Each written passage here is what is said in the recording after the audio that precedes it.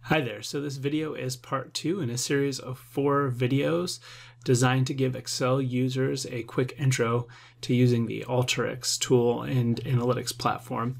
So the first video was about loading data. This video is about how to clean the data once you've got it into Alteryx. And so I'm going to be covering a couple key areas here for Excel users, things that they typically do and how that translates into Alteryx. So the first thing is dealing with changing column names, data types, renaming columns, removing columns, filtering out rows that you don't want to see in your data set, creating new columns, and then we'll talk a little bit about splitting data within a column. So these are usually something you would do with a function inside Excel, and I'll show you how to do it inside Alteryx. So we'll get started with a data set that I have pre-made. It's nothing special. You can use a data set that you have if you want to follow along. So I'm going to use the input tool. Again, if you're not familiar with this loading data, go ahead and watch the loading video and you can see how that works. But I'm going to use the input tool, and I've got a data set here called bicycle inventory.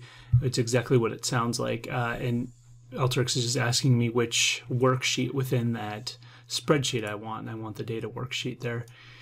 So I've got some sample data. I'm going to drag and drop a browse tool after my input tool, and then we're going to run this workflow quickly. And in the output here, you'll see that I've got a row that's empty, and then I've got my header row in the data set. And the very first row it assumed was my header row, and it wasn't. So what we're going to do here is go back into the input tool. We're going to scroll down the list of options here, and I'm going to change the start data import on line to line 3. That's the actual line where my data starts, and we'll rerun the tool or rerun the workflow, and now you'll see that I've got it importing with the headers on the correct line. So even if your worksheet isn't clean, or you're used to being able to manipulate some of the data that you have coming in, say, for example, this happens a lot to me when I was using Excel. If I was cutting and pasting data out of a different data set and the first couple of rows were blank or had data that I didn't need, I would need to be able to remove those. And this is a quick way to do it inside Alteryx. All right, second thing I'm going to do is show you a little bit of the data types and selecting, deselecting fields. So one of my favorite tools is the auto field tool. It's in the preparation tab here. And auto field, what it does, it goes through, it looks at your data and determines which data type that particular field is. Does it automatically. I can deselect ones I want it to look at. I can select them all. That's available to me. Before I run it though, I'm going to drop another select tool on here just so I can see what it's going to put out when it runs it. So run the tool. I'll go back, run the workflow, go back and look at the select tool, and I'll see it assumed double for the ID field, string, double for the amounts, another string for the supplier, and then double for quantity on hand. Now, the ID and quantity on hand are whole numbers, so I'm going to change these to int32. And I'm going to make one other change here. I can rename the column here. So I'm actually going to call this product ID for the ID, make it a little bit more descriptive. And for quantity on hand, I'm going to call it inventory rather than just quantity on hand. And I can see in a pink background or a salmon colored background here, it's indicating that I've made a change to the tool.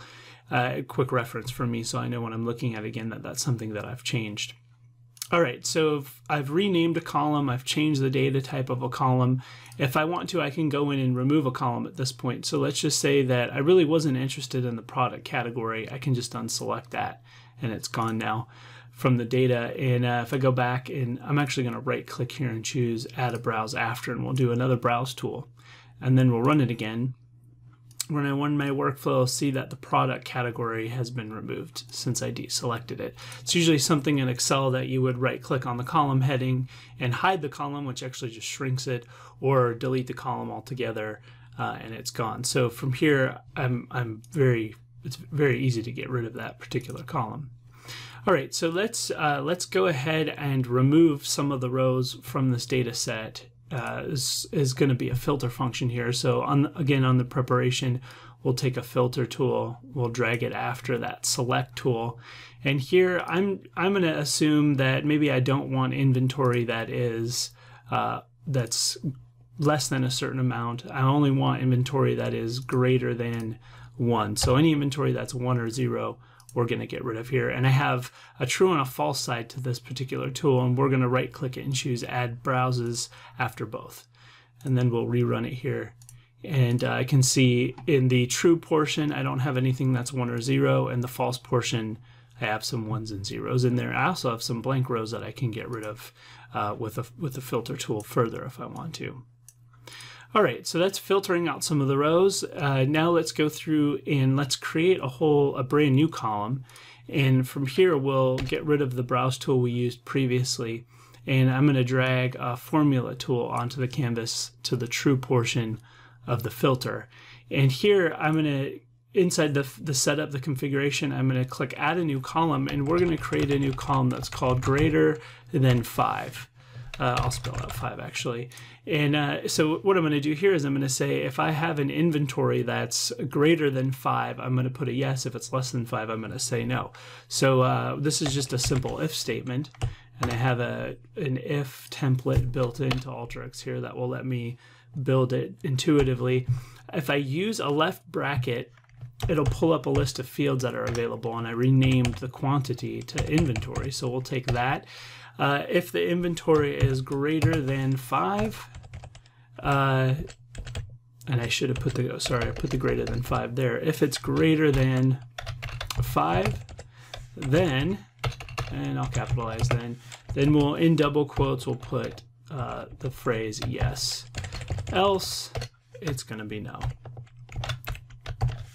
All right, and then we have an end if there, and I can choose the data type here. If I was going to put an integer in there or a different type of data type in there, maybe a date for some different formula, I could choose that as well. But we'll leave it as string. This is an important thing to note that it defaults to string, I believe, most of the time. So if you're going to do an integer, make sure you come down and select that from this list.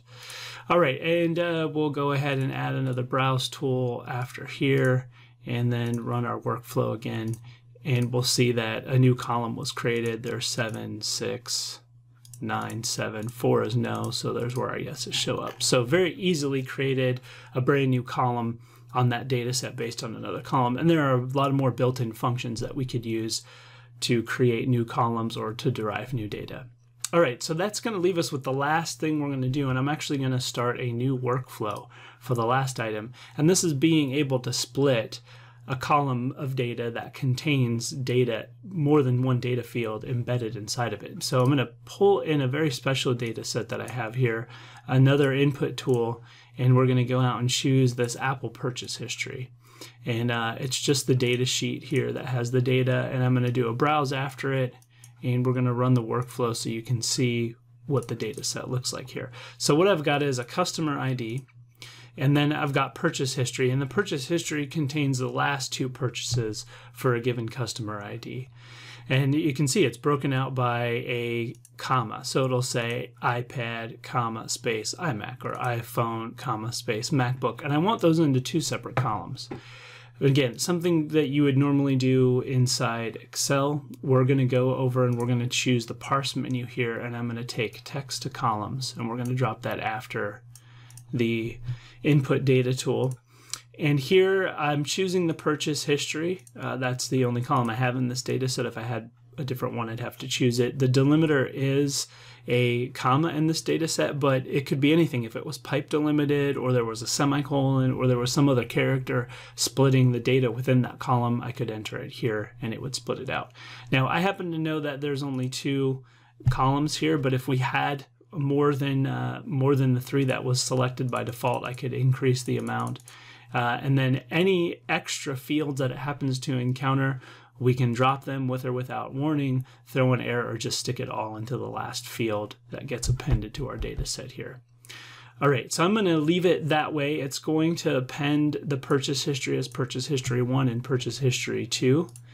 And then I have some other options as well if I wanted to split it into rows rather than columns, but I want it to be in columns for this example. So we'll leave it the way it is, right click on the tool, add a browse after, and go ahead and run the workflow.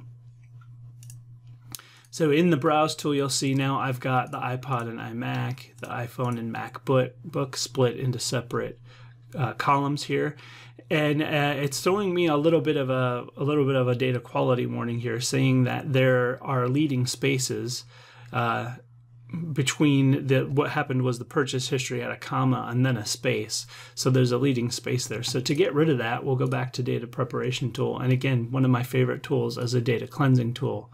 And we're going to drop that after our data set here. And I'm going to deselect all the fields, and I'm just going to choose purchase history 2. And I'm going to also deselect the replace nulls and just tell it to get rid of leading and trailing white space. So we're going to have that checked. Right click, choose another browse after, we'll pull it down, and then we'll go ahead and run the workflow again. And now you'll see data quality wise, everything's okay in this data set compared to what it was before with that leading space there.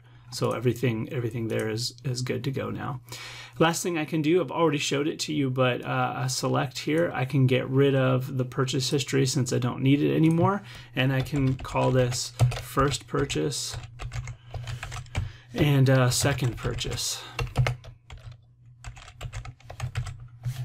And again, rerun the set here, and you'll see what comes out here is a very clean set with the first and second purchase that was made. So quickly, very quickly, here we're talking about 10 minutes or so where we're able to load some data in, add columns, remove columns, create a new column based on an if statement, split out data into separate columns by a delimiter, and to filter out rows very quickly.